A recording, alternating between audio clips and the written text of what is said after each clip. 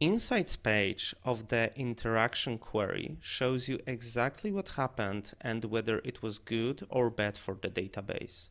It consists of three important parts. First part are the insights on the left. This is the list of all the insights and all the suggested analysis that Metis performed in order to assess the performance of the query. Second part is the details of a particular insight. In this part, you can see exactly what we analyzed, what we measured, and what we found.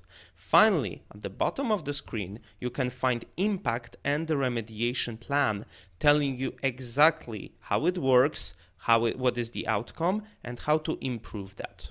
When it comes to the list of the impacts, every impact, every insight has a specific severity, indicating whether this is something that is safe to push to the production code or whether it's something that should be actioned upon. When the icon is green, it means that a particular insight was checked successfully and no issues were found. When there is L indicating low severity, medium, high, or critical severity, then we can dive deep and understand what exactly happened. For instance, we check the rows read calculation to see exactly how many rows have been read by the query and how many of them has been returned.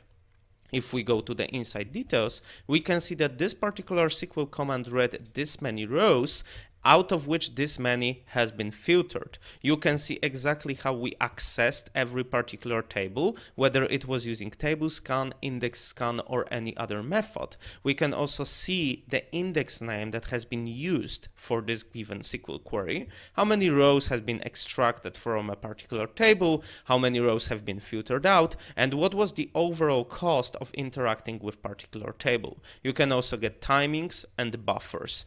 If you want to see the impact for this insight, you can figure out that reading a large number of rows require many input-output operations, I/O operations for short, and this is how we should improve this particular aspect of our SQL query. There are other insights we analyze here. For instance, optimize a cost prediction, which measures the cost, how many columns have been returned, and what columns exactly have been extracted and returned to the user, whether the query used select star or any other way of accessing the rows. And there are other insights, and the list is very extensive and covers various aspects of the interaction with the database.